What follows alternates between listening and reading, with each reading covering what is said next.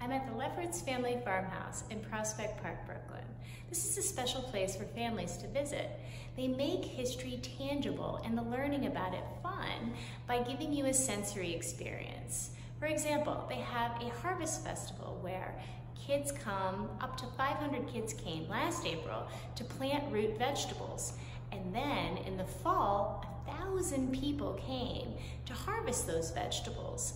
They pulled them out of the ground, they washed them, they weighed them, they recorded how much was yielded, and then they got to chop them and cook them up and have the whole experience from beginning to end.